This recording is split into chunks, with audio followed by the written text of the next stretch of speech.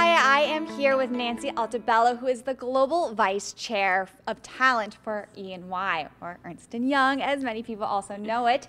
And you have the massive responsibility for acquiring the right talent and retaining them for over 231,000 employees at Ernst & Young. So that is quite a big job and a lot of people to manage.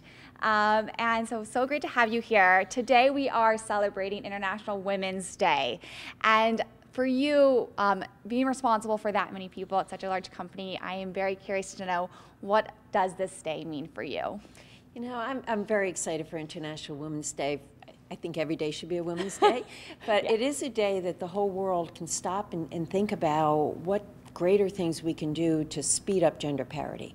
Whether it's accelerating young women getting college opportunities, or in the workplace, or in the community, or in politics, it's a day where we could all reflect and figure out what we can do better. Yeah, I like that. And what bold actions specifically are you doing to help encourage that in the workplace?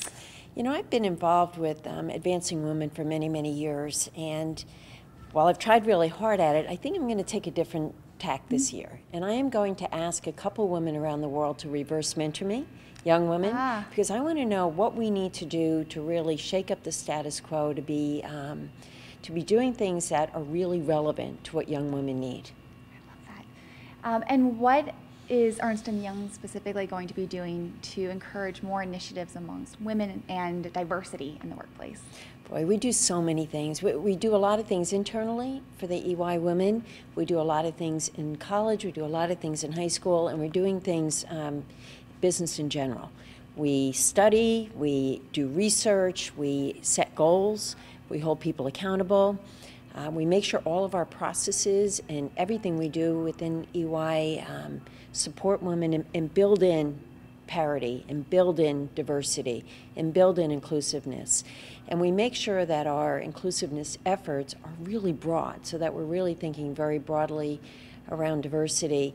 But today is a real focus on women, and it's really the day to focus on women. Day to focus on women. Well, so glad to have you and other strong women leaders here who are encouraging that spirit, not just today, but every day.